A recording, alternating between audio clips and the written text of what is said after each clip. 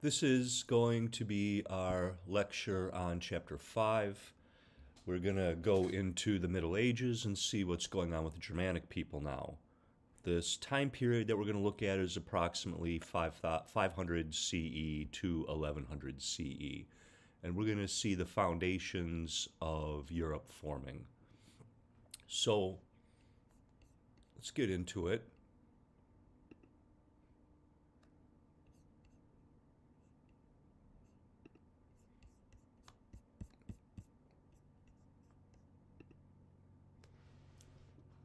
So the title of the chapter is Synthesis, Rise of the West. And the synthesis that they're talking about are three distinctive cultures forming from 5 to 1100. The cultures include the classical from the Greeks and the Romans, the Christian, and then also the Germanic people. So we studied the classical in chapter 2 and 3, and we studied the forming of religions, the Abrahamic religions, including Christianity, in chapter 4. So these three distinctive cultures come together to fuel the rise of the northern Western Europe, this area here. And we are finding in early medieval culture unique political, religious, and linguistic traditions that still survive today. We are going to go over the empire created by the German chieftain Charlemagne, Charles the Great. And he gives us an excellent example of this synthesis.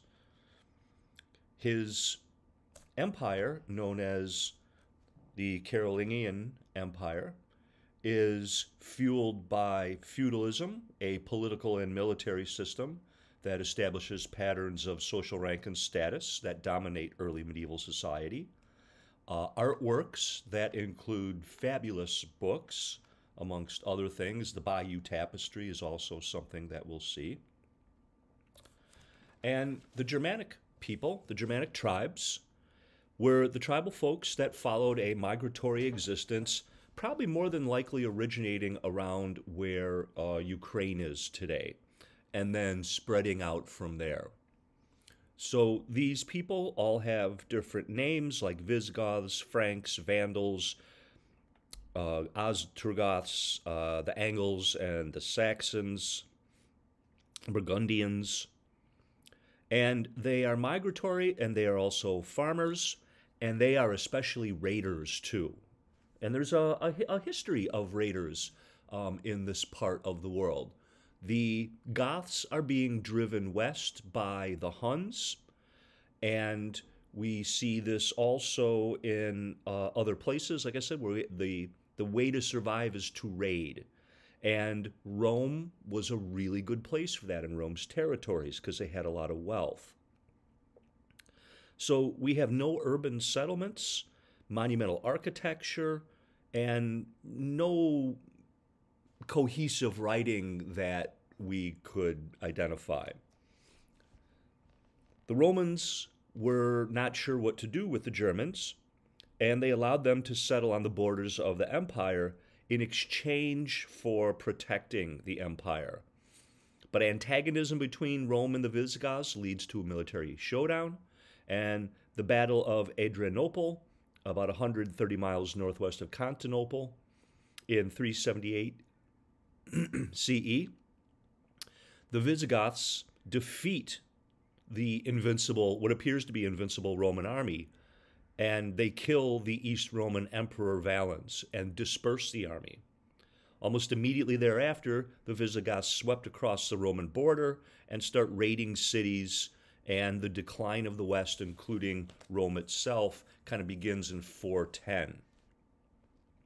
Their culture is one of farming nomads, fighting life. They are good with a bow and arrow. They have spurs and stirrups to ride their horses.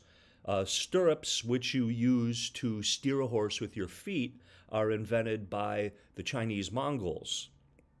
Again, another raiding community, kind of nomadic community as well. So again, on the plains here in central northern Asia, this is kind of a way of life. So we're talking about pretty fierce people. They are living a warrior life that is bound by fealty, a loyalty between a Germanic warrior and his chieftains, and the practice of rewarding the warriors would become a fundamental practice in feudalism. Germanic law is not legislated by any state as the Roman tradition. It is a collection of customs passed orally and is known as common law. So instead of, say, Hammurabi, penalties for crimes varied amongst social standings for the guilty party. Amongst the Germans, a person's guilt or innocence might be determined by ordeal involving fire or water. Such trials reflect the faith of the Germanic people to have their fate placed on the wills of the deities of nature.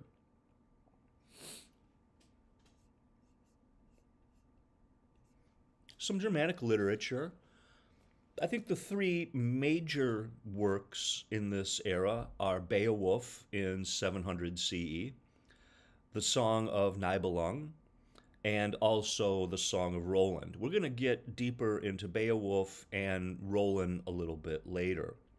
So Beowulf originates among the Anglo-Saxons, recorded in Old English, the Germanic language spoken in part of the British Isles between the 5th and 11th century.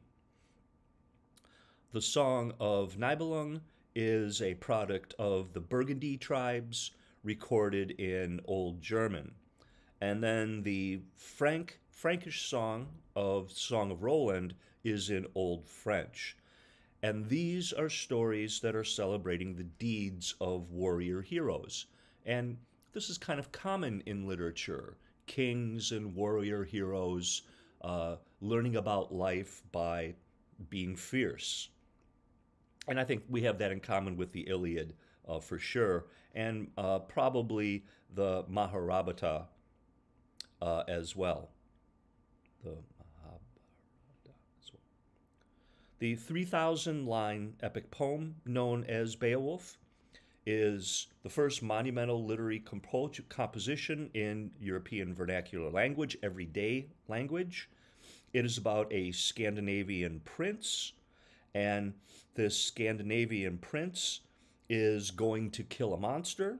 Then the monster's mom, which he beheads and he's holding right now. And then when he becomes a king, he kills a dragon, but the dragon will ultimately kill him.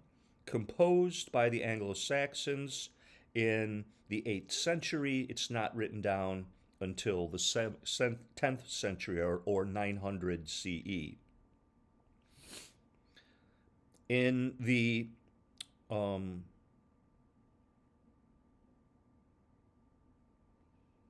it's unrhymed and embellished with two-term metaphors known as kettings. Whale path for sea, for example. Ring giver for king. In Germanic art, in Anglo-Saxon, so these are the Anglo-Saxons who would have told this story here. So the Anglo-Saxons are in the British Isles.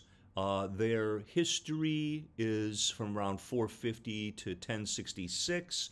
And in 1066, you will have the Norman invasion coming from the Scandinavians. And that will create a new culture in Great Britain. So with the Anglo-Saxons, they are reestablishing Christianity. We're creating charters and law. Charters are where you buy land from wealthy lords, feudal lords, and then use that land to form a town. And the town has a charter, which is kind of its series of laws and how it's going to operate. You can see the Anglo-Saxon culture in terms of the material culture of their buildings, their dressing style, their illuminated texts, and their grave goods, and we will see a little bit of that as well. The wealth of monasteries and the success of Anglo-Saxon society attracted the attention of people from continental Europe and the Danes and the Norwegians. Following the conquest, the Anglo-Saxon nobility were either exiled or joined the ranks of the peasantry.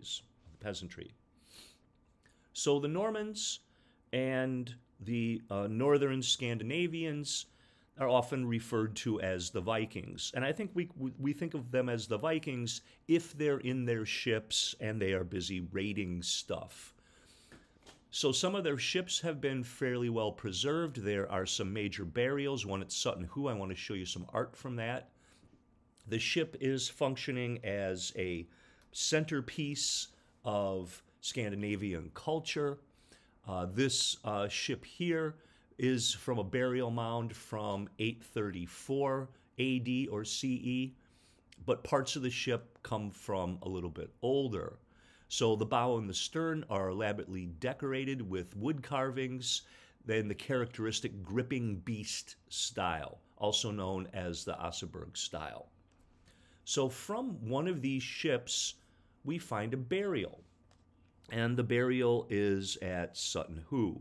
Sutton Hoo is in eastern England and was a 7th century Anglo-Saxon grave that contained weapons, coins, utensils, jewelry, and a small lyre, a type of guitar that we will be looking at today in its kind of maturish form. The landmark treasures were packed along with a corpse of a chieftain in an 89-foot-long ship. One of the most remarkable things, now that the helmet's cool, but the buckle, the purse buckle. So the purse buckle, we find it richly, densely patterned with interlaced snakes, beaked bird-like heads, and this kind of barbarian art is evidenced in Sutton Hoo and elsewhere. Remember, that's what the Romans called the Germanics.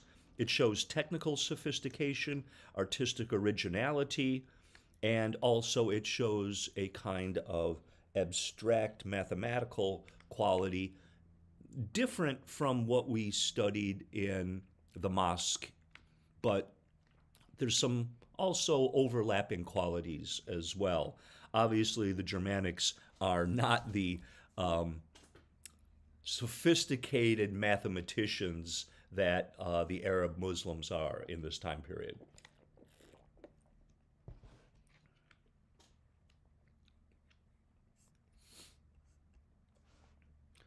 So Celtic and Anglo-Saxon styles. This is a Celtic page here.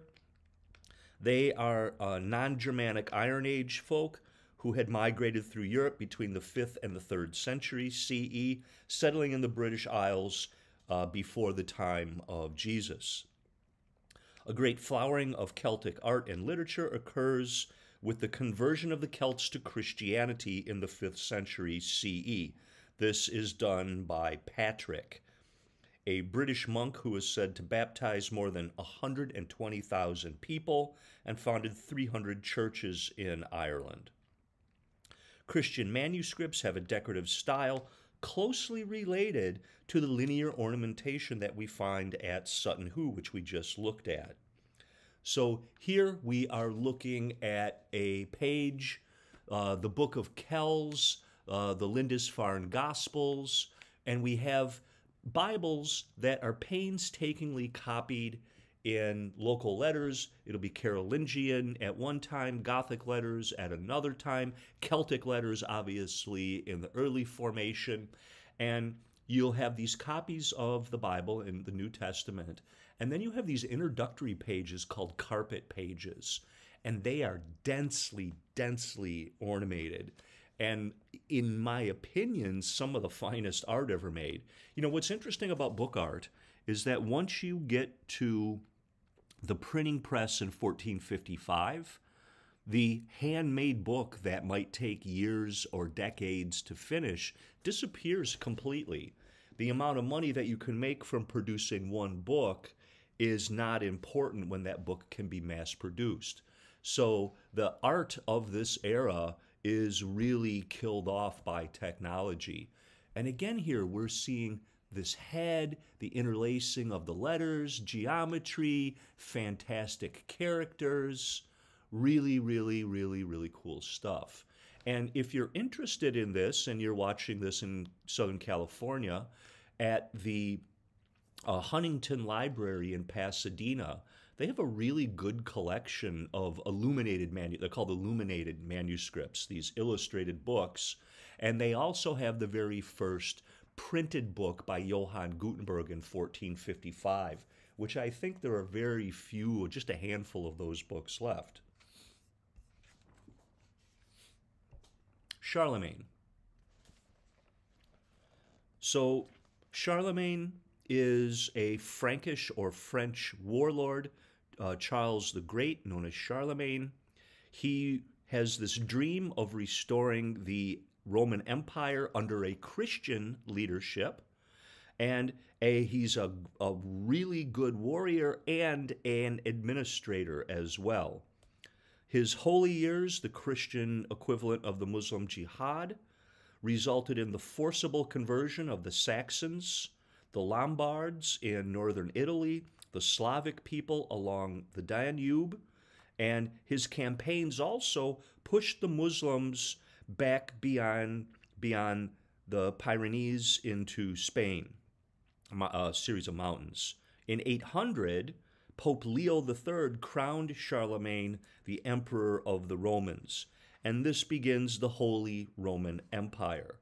In the Holy Roman Empire, Charlemagne sought control of conquered lands by placing them in the hands of local administrators. He bestows titles like counts and duke to them.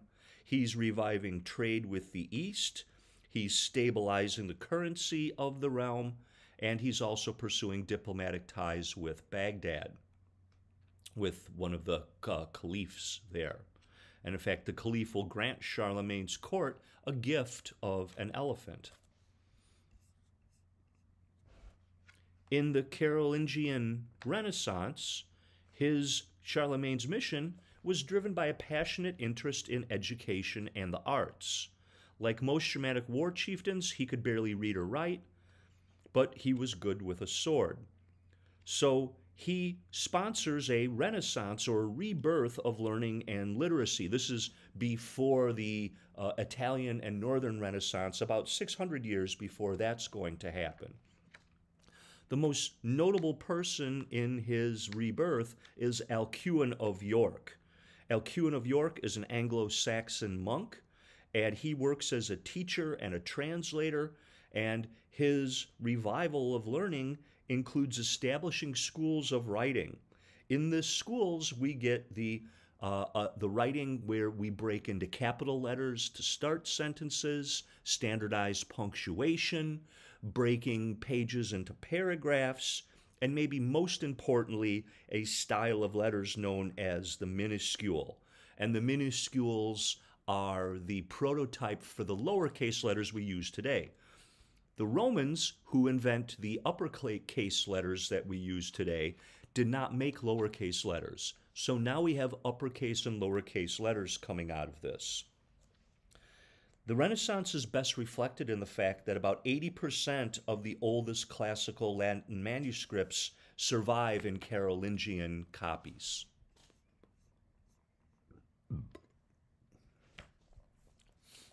The Rule of St. Benedict is a book written by St. Benedict. We studied him in the last semester. He starts monasteries.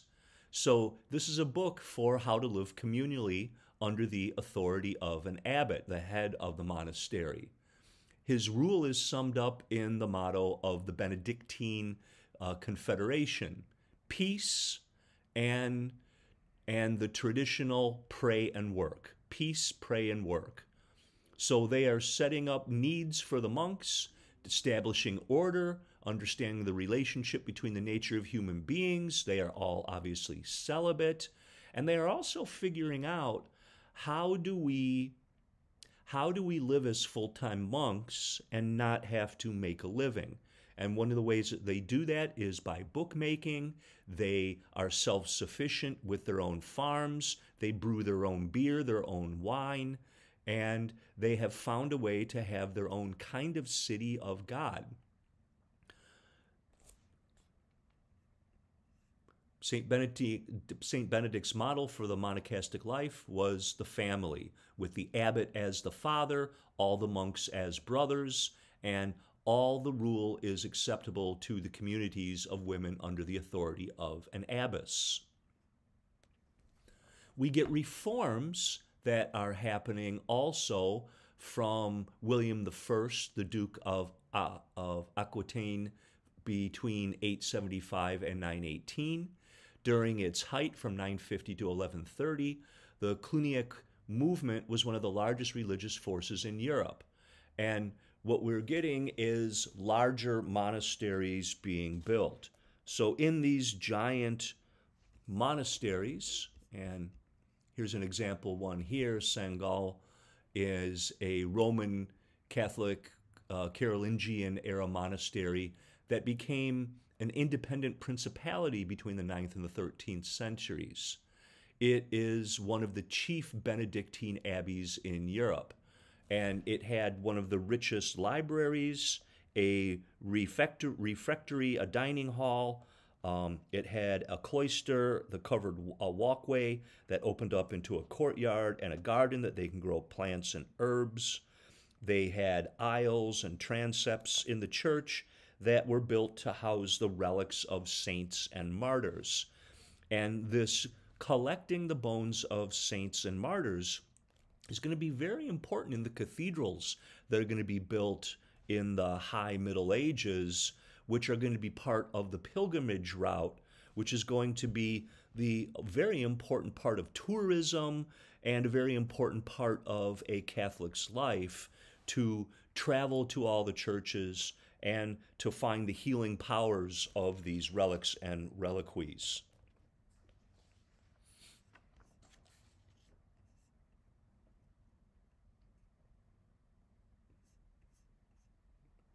Feudalism. So when Charlemagne died in 1814, that short-lived unity that he brought to Western Europe kind of died with him. He had turned the Frankish kingdom into an empire, but failed to establish any legal and administrative machinery comparable with that with the imperial Rome that we studied. There was no standing army, no system of taxation, no single code of law to unify this widely diverse population. The Carolingian Empire is shattered by the Scandinavian Vikings, and Charlemagne's sons and grandsons could not repel these raids of the fierce invaders who are ravaging the northern coasts of the empire. That ultimately seems to end around 1000 CE when when you have the Norman invasion of Great Britain, and then also possibly the Vikings become Christianized, and they may also be integrating into the European mainland, and probably find that it's a lot easier to survive farming and trading and as a merchant than as a raider. To the south of Charlemagne, Muslims are invading and taking land, and Charlemagne's three grandsons divide the empire amongst themselves. The French-speaking from the German-speaking are separated, and we get a fragmentation of the empire. So the grandsons are also kind of solidifying feudalism from the Roman and Germanic tradition. Warriors are splitting the spoils of war. And in feudalism and the feudal contract, we are getting, there's no money being printed that is widely accepted as currency, so feudalism involves the exchange of land for military service.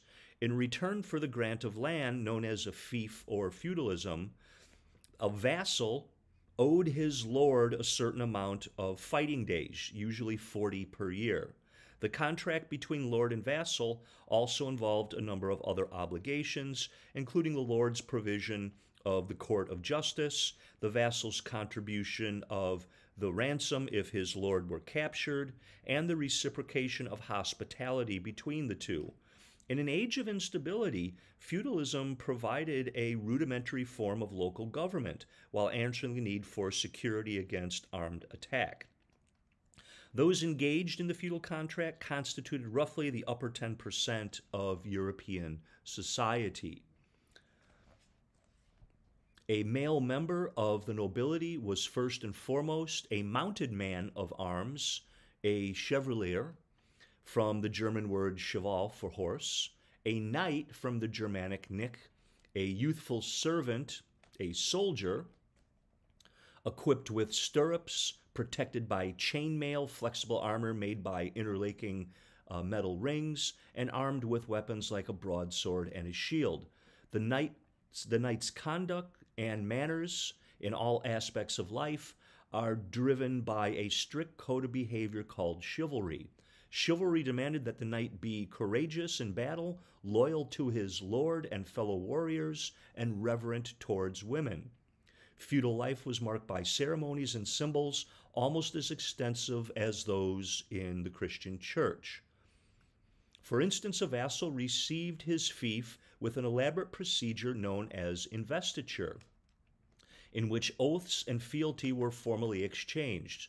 Medieval warfare was both a profession and a pastime, as knights entertained themselves with jousts and personal combat between men on horseback with long poles, and war games that imitated the trials of combat. Now, what about the other 90% of people? The other 90% are serfs. So the serfs are unfree peasants, and along with freemen who farm the soil, they live quite differently from their landlords bound to large farms or manors. They are provided with food in exchange for military protection and furnished by the nobility. They own no property and were forbidden to leave the manor. On the positive side of this, though, they also could not be evicted. So again, the feudal lord owed the serfs, owed his people, and although there wasn't a lot of upward mobility, at least you were safe from the instability and from the raids. So during the Middle Ages, these reciprocal obligations, a system known as mannerism, became firmly fixed until around the 11th century. It's beneficial to both classes at this time period.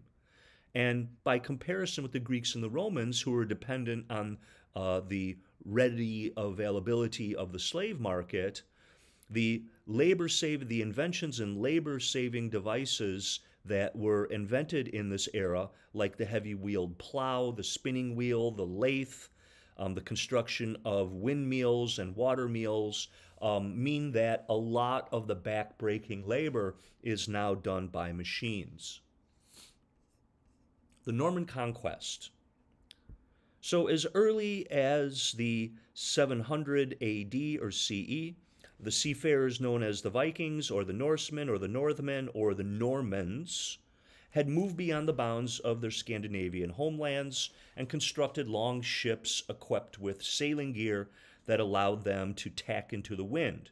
Expert shipbuilders, sailors, and navigators, they colonized Iceland, they set up a colony in Greenland before the year 1000, and they sailed the North Sea and established trading centers in Kiev, amongst other places, and they were known amongst the Arab traders as the Rus. They gave their name, in fact, the Rus is the name that we give Russia. They traded in animal hides and amber, and they also include trading Eastern Europeans or Slavs, which is where the word slave is derived from. They began their raids in England in 793 and continued till the end of the 9th century.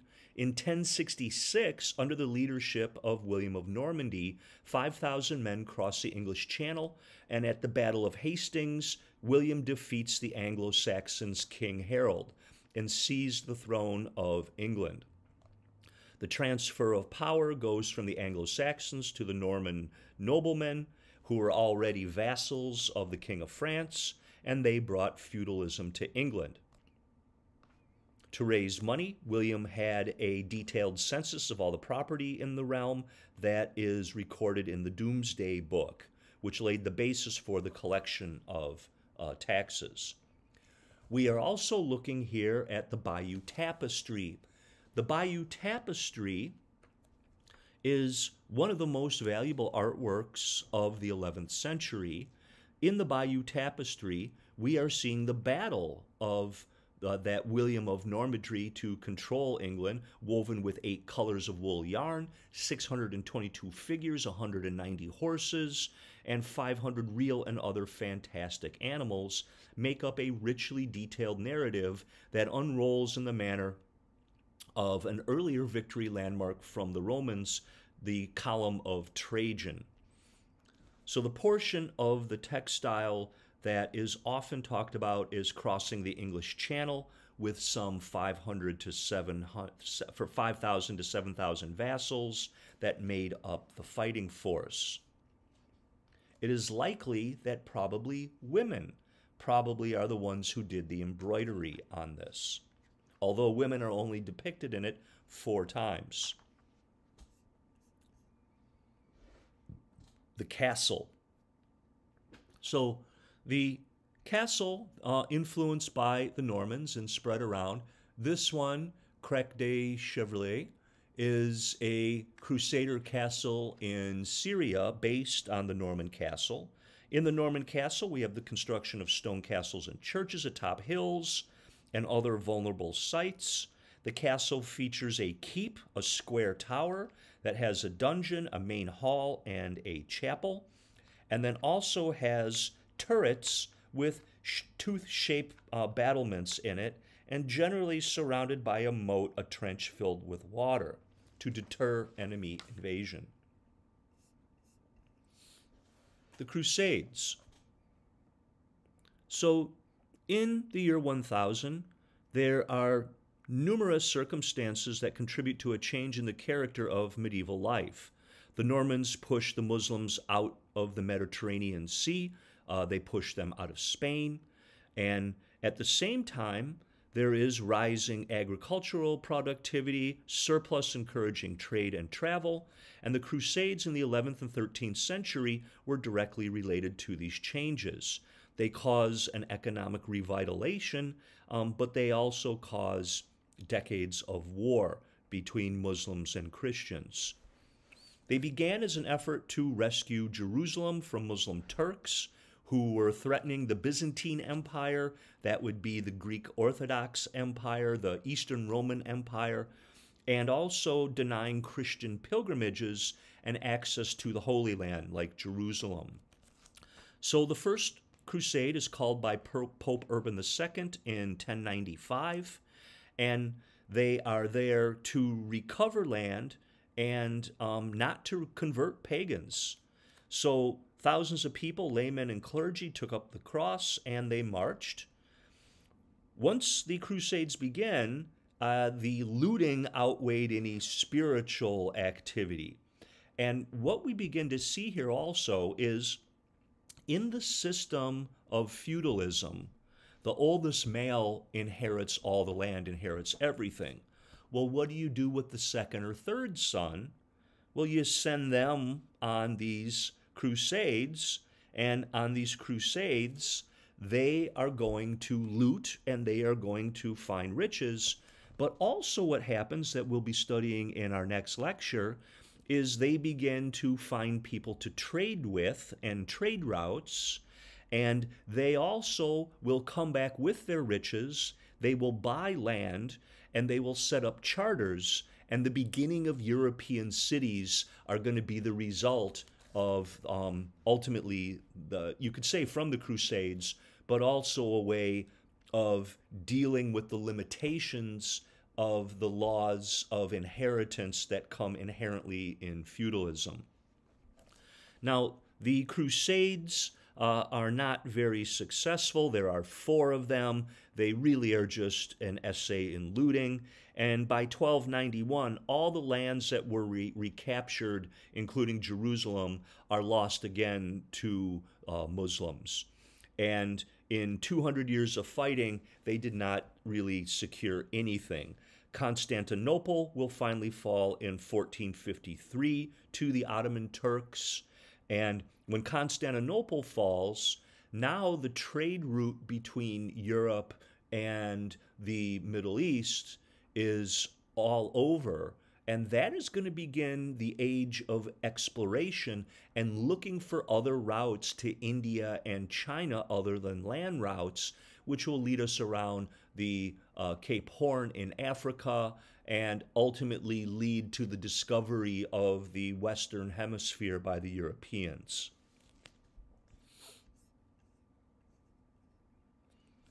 So once these lands have been recaptured in Spain in particular, this is when we begin to find the pilgrimage routes. So the pilgrimage is based on generally rural areas or small towns where they're building giant cathedrals. And these giant cathedrals, many of them still standing today, have big barrel vaults, not many windows because we don't have the Gothic engineering that we will see in the next chapter.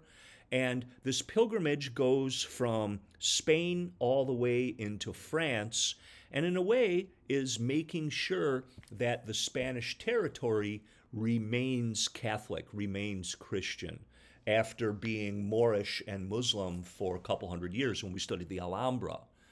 In these pilgrimages, they are trying to get healing and good luck, I guess, from praying to the venerated bones of saints that are often held in reliquaries. This is the pilgrimage at Saint Fa, which is an abbey church in Conques, and it's for pilgrims on their stop to their way from Santiago de Compostela, which is now Spain, the end of the pilgrimage journey. And here we have the remains of a little girl named, a martyred little girl named Saint Fa. Now, back to literature, now that we kind of know a little bit about the Crusades and things. So the Song of Roland are the ideas of the fighting nobility, or contain those ideas. It is the oldest and greatest French epic poem. It was made in the early 12th century and is based on an event that happened in 778 CE.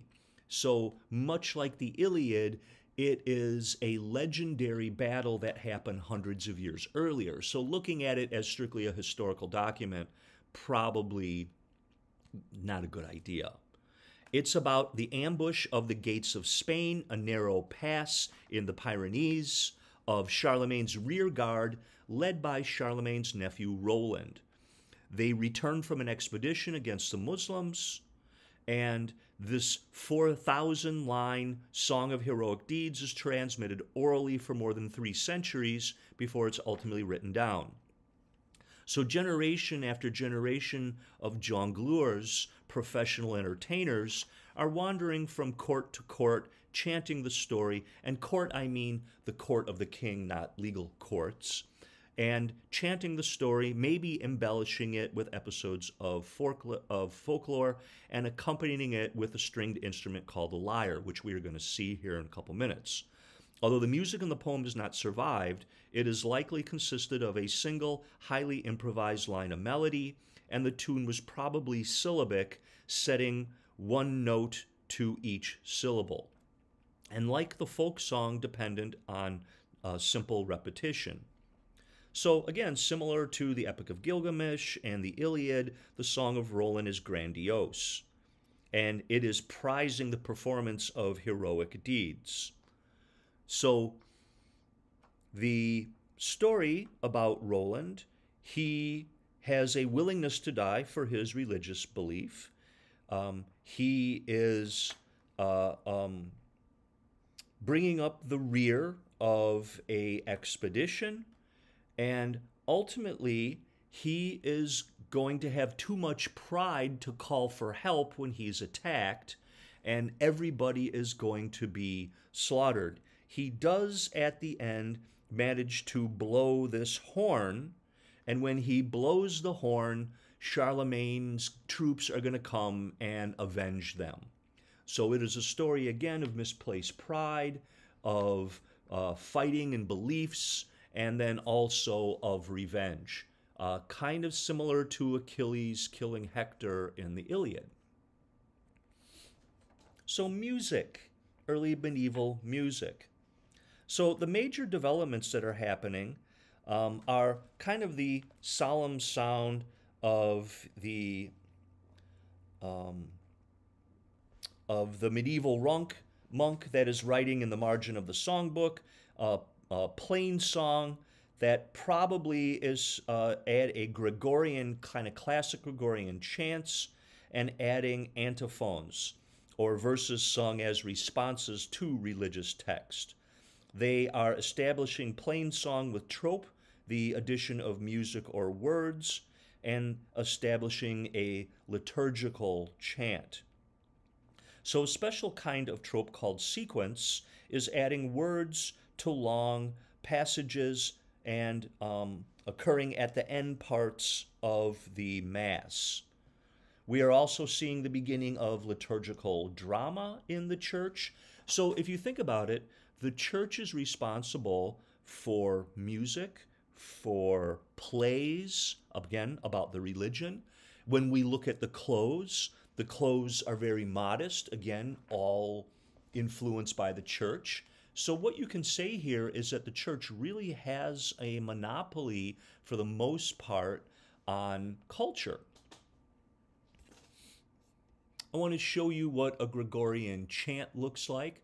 It is a form of monophonic, unaccompanied sacred song in the Western Catholic Church. And it is probably a synthesis of Roman chant and Gaelic chant. They're organized initially 4, then 8, and 12 modes. The chants can be sung by using 6-note patterns called hexachords. And let's just see kind of what that sounds like for a couple seconds.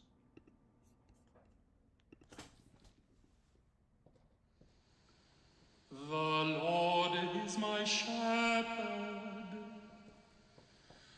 I shall not be in want. He makes me lie down in green pastures, and leads me beside still waters. He revives. Okay, so you'll notice that all of their voices are rising and falling together. Ultimately, when we get into the next chapter, we're going to see the plain chant turning into polyphony. And here's just a couple of seconds of what polyphony sounds like.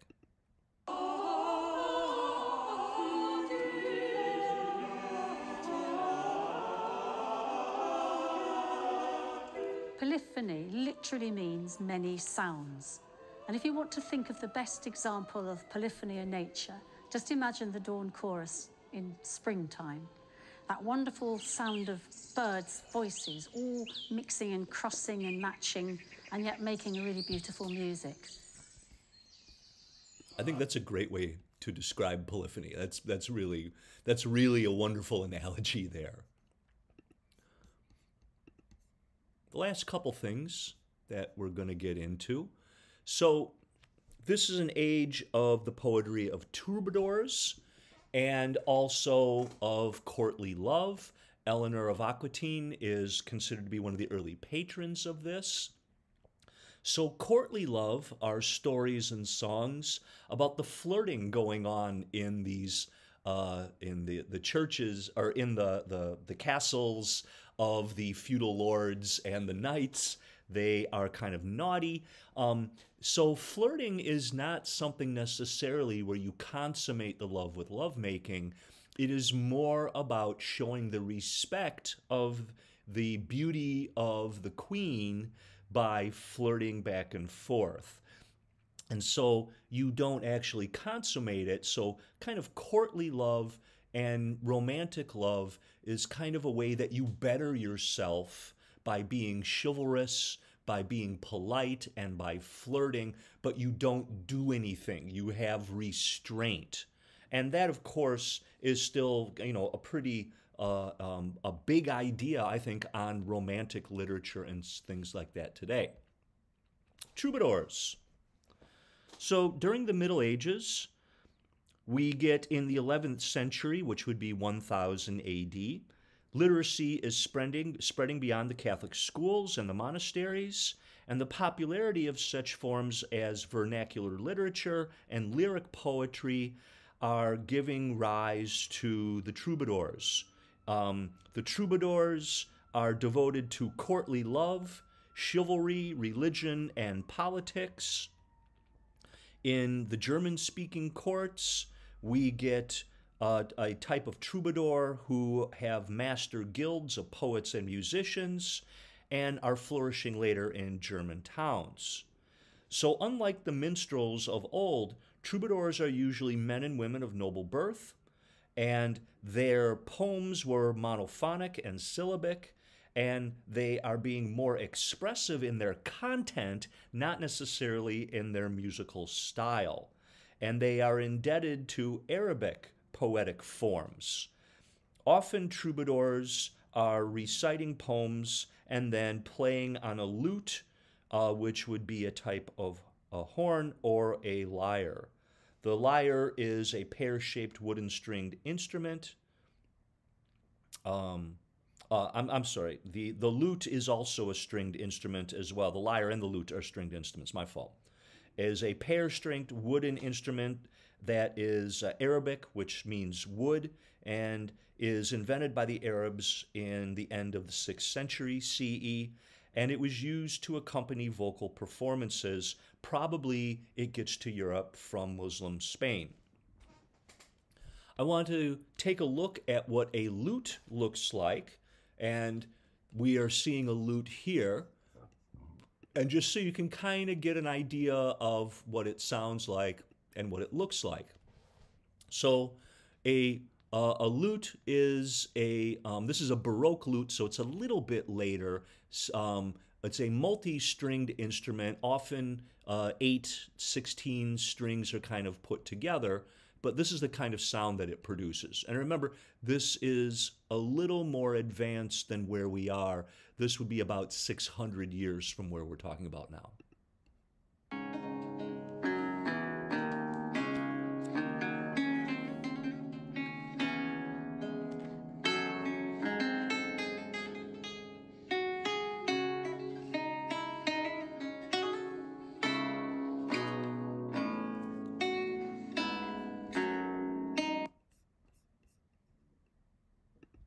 And so troubadouric music, again sung in the courts, would have a lot of songs about love. And I'll just make a couple more statements on romantic and courtly love in the next slide.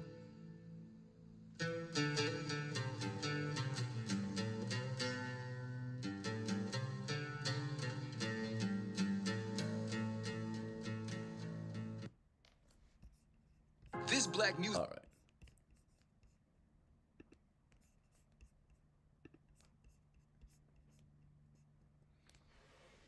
So here we're looking at a lute with 9 strings. This is what the medieval lute looks like, but the Baroque lute was a video that I found just to give you an idea of how it operates. So we're writing love poetry, and we are getting into songs, again, the kind of flirting songs of courtly love. Women are also writing.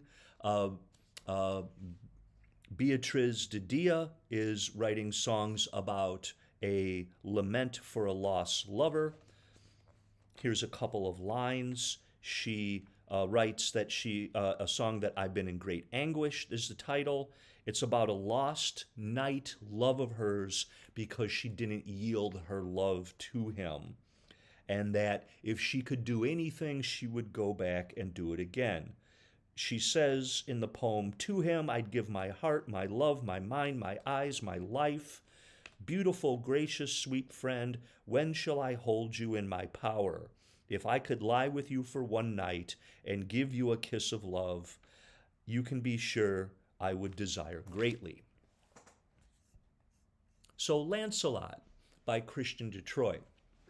So Lancelot is part of the stories of a Welsh chieftain, Welsh being from the British Isles, named Arthur. The poem stands out in terms of bloody combat, supernatural events, romantic alliances, and medieval romances, introducing the new and complex picture of human conduct and courtship in the court of courtly love. So in the courtly love tradition, women are objects of desire and objects of reward for performance of brave deeds. And also, a courtly love is elevating a woman and her prototype, the Virgin Mary, as worthy of adoration and defining her exclusively in terms of the interests of men. That's obviously the very patriarchal part of this. In the medieval romance, they are flattering and exalting the aristocratic lady, the object of their desire, and that the audience of these songs and these stories, primarily women, like soap operas and romantic harlequin novels today, where again we see the same types of activities, men trying to impress women to achieve love. Ultimately, in the story of Lancelot, who has an affair with King Arthur's bride, will have to die. Okay, so that's it for the chapter.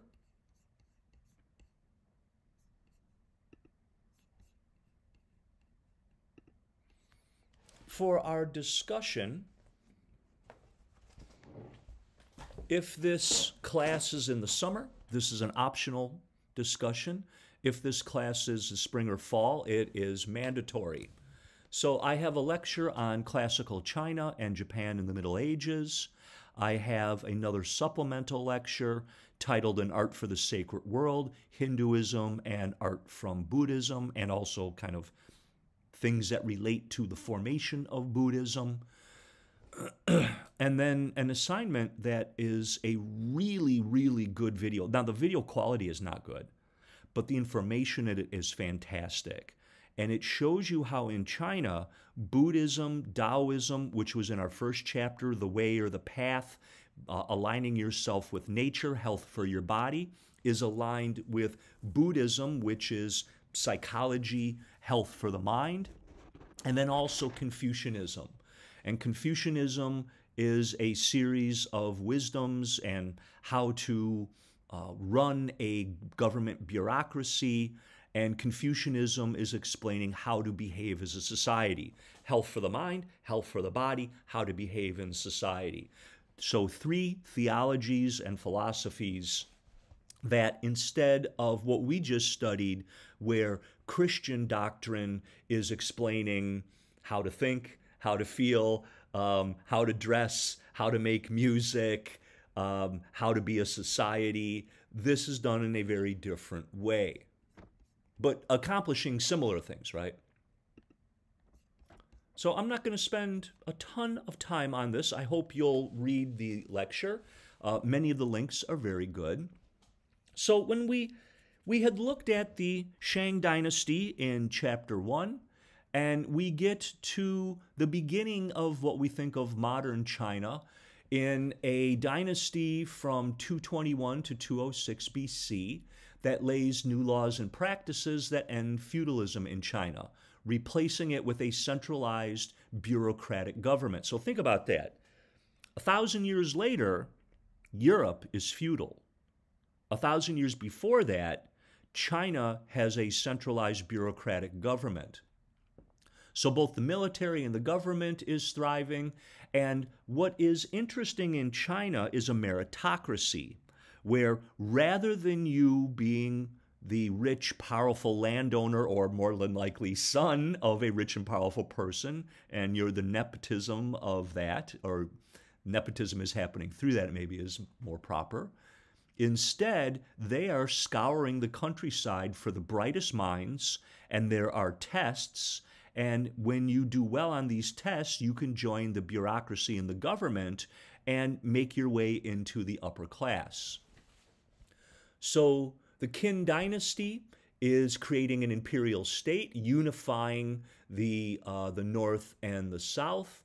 The government sought to minimize the role of aristocrats and landowners and have direct administrative control over the peasantry. They also are putting into the practice the teachings of the Han Feizi by Han Fei. And we'll get into that in a second as well. You are looking at one of the terracotta warriors, in my opinion, one of the greatest collections of ceramic sculptures ever made, and I'll show you a picture of that here. So these are the terracotta warriors of Qi Shi Huang. Qi Shi Huang is the king of the Qing dynasty. He is conquering the warring states, uniting China in 221 BC. He takes on the title Emperor Hongdi, and he would continue, and this idea of the emperor is going to continue for the next 2,000 years under many different dynasties that are changing about every 200-300 years, and that is explained in the Mandate of Heaven that I showed you, I think, in the first chapter. So he is enacting political reforms. He's also leading to the banning and burning of many books, the execution of scholars who don't see his way, and the great public works include the Great Wall of China, a national road system, and a road system also that has standardized the width of the axles of the vehicles that would travel on it. He also had a mausoleum built for himself with a life-size terracotta ceramic army.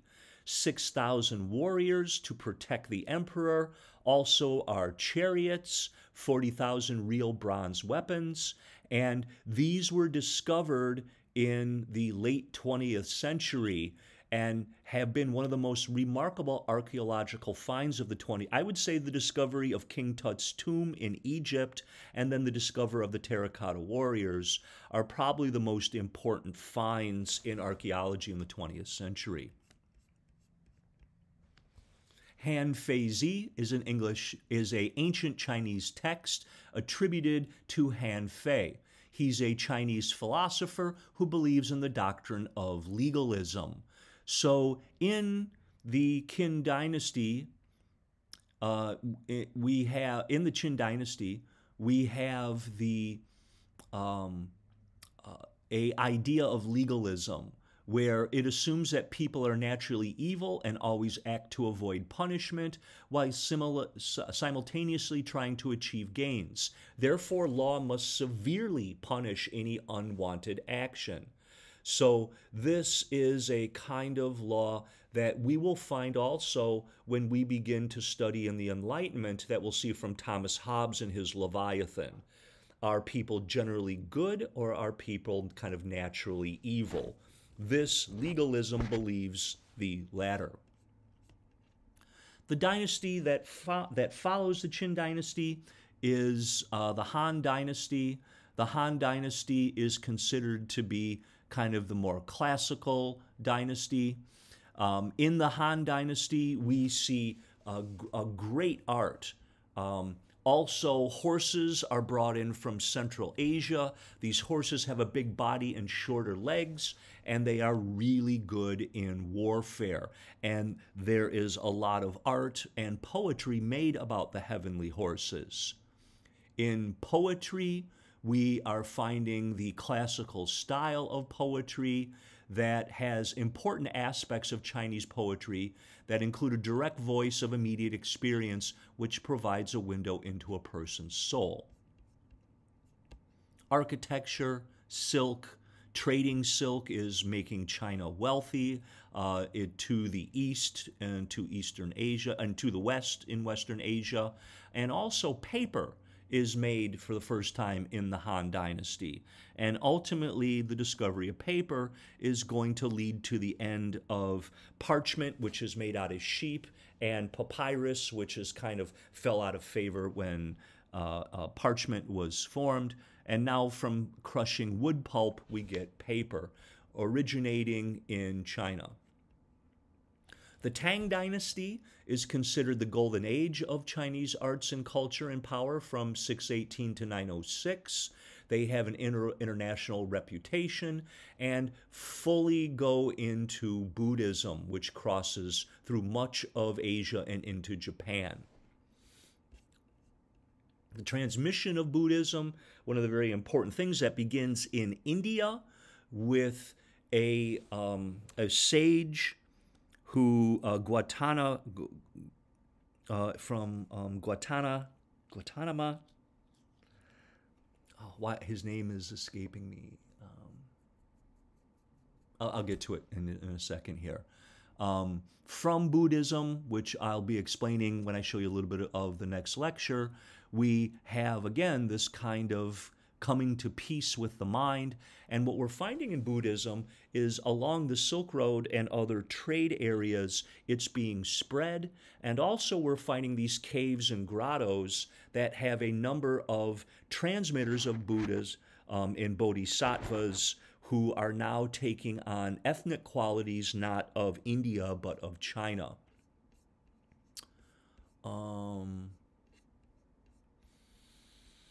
Painting in the Song dynasty is kind of becoming perfected in terms of landscape painting.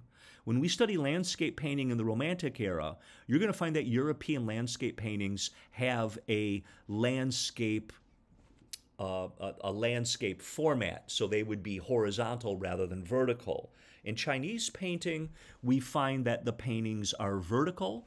They are done with a lot of negative space, and you find kind of similar things in these paintings.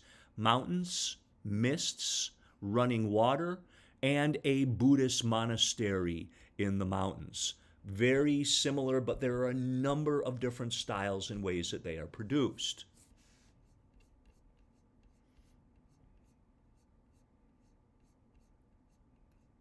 In Japan, which had been inhabited since the Upper Paleolithic era, we find, I think, a influence of China, but also its own thing is forming. And in the 12th century, political power is going to be held by a series of military dictators and enforced by a warrior nobility known as the samurai. In Japan, before Buddhism, there is a religion known as Shinto, an indigenous religion. This is a religion recorded in the Kojiki, and in the Kojiki we find that this is a religion from the gods and also a warrior religion as well, and there are still shrines today that hold their most sacred of their objects, including a sacred mirror. The Kojiki is the origin myth. It explores the exploits of the gods that lead to the lineage of the imperial family. We saw this in Egypt also, didn't we? Where Horus is the half-god, half-man that leads to the lineage of the pharaohs. Very smart idea. If you want to avoid revolution, make sure that people believe that your leader is part god. And I talk more about the Kojiki in the slide. I hope you'll check it out. In the Heian period, around 1000 CE, we find Buddhism finally really taking hold in Japan. There had been earlier efforts, but it was considered a foreign religion, and then it was kind of wiped off of Japan. And now here we're looking at the Biodine temple, a wooden temple, the longest continual use Buddhist temple in Japan. They replace the wood every few hundred years, has the distinctive curving, sloping roofs, typically with ceramic tiles, bracket sets that keep the wood up on the ceiling up, and on the curved roofs, typically you see fish as kind of a prayer for the wood not to burn down. We find the iconography of Buddha typically sitting cross-legged. Siddhartha Gautama is the original Buddha, whose name had briefly escaped me there. Now we are seeing a Japanese-style Buddha sitting with silk robes, placid face, no emotion, cross-legged, in a lotus leaf, and then a halo of fire. So Murasaki Shikubu, she is the first of the Japanese novelists, a poet and lady in waiting in the imperial court in the Heian period, and she is the author of the tale of Genji. So she begins a diary when she enters service in Shoshi's court and has long descriptive passages, some of which may have originated as letters that cover her relationship with the other ladies in waiting. This is considered to be the first novel. Now, the first novel does not have a plot. It is simply events that happen and the characters grow older. Also, there are no names of the characters. It was considered rude to name names in the court. So the characters are described by either what they look or their rank or their clothing, and the tale ends abruptly in mid-sentence. It's divided into three parts, the first dealing with the life of Genji, and the last dealing with the early years of two of Genji's descendants.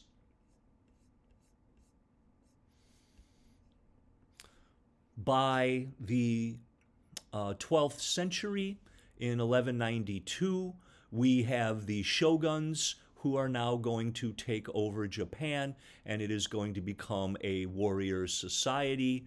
The Kamakura period marks a transition from land-based economies to the concentration of military technologies and power in a specialized fighting class. Lords required loyal services from vassals, sounds familiar, who were rewarded with fiefs of their own. And this is more or less going to be what Japan looks like until it becomes modernized. The other kind of interesting lecture that I have here is titled Art for a Sacred World. I talk about Hinduism and also Buddhism. The couple of things I want to show before I end the lecture are, again, the caves. And we keep kind of coming back to these caves as sacred places and religious places. The Ellora caves aren't exactly caves. They are carved out of rock rather than being natural caves. So technically, I guess, yeah, they're a cave, but they're carved out. And what you're looking at from the Ellora caves is a single rock that has carved these elaborate structures. We find caves that have barrel vaults carved into them, and of course, Buddhas and Bodhisattvas everywhere. The Magao caves in China are caves, Buddhist caves, that the Getty in Los Angeles are restoring and maintaining. And the caves, which are sometimes really elaborate, have been rebuilt. And I actually went to the Getty in Los Angeles and saw this particular cave built as an exact reproduction. One of the most important things found in the cave is cave number 17, the library cave. In this were a number of documents dating from 400 to 1000, and in this cave, an explorer came and bought some documents, and in this was found the Diamond Sutra. The Diamond Sutra is a Buddhist manual for converting, and it is the oldest dated printed manuscript printed through woodblock printing in May 11th, 868. This is 400 years before, I take that back, this is 700 years, 600 years, I guess, more accurately, my fault. 600 years before the printing press is invented in Germany and bookmaking begins in printed form. So China is well ahead of the West in many, many ways. Okay. So that's all I'm going to go over here today. Again, in the auxiliary lectures, I, just for the sake of time, have not gone over it as in depth as I did the first lecture, which is a continuum that is leading us into the Renaissance in the next few chapters. So for this assignment, watch the video, really pay close attention to it. It really does a good job of explaining how Buddhism, Taoism, and Confucianism work together. And then I want you to think about the good life, eudaimonia, that we had looked at in the Greek lecture, and the just life, the good life. And I want you to think about what makes a good life. What is the proper life? What do you feel is a proper, good, just life? And after studying this video, do Buddhism, Taoism, and Confucianism, do you think that following them might make a good, just life? So that's what I'd like you to write about in the discussion. I will talk to you soon when we go over chapter 6. Take care, everybody.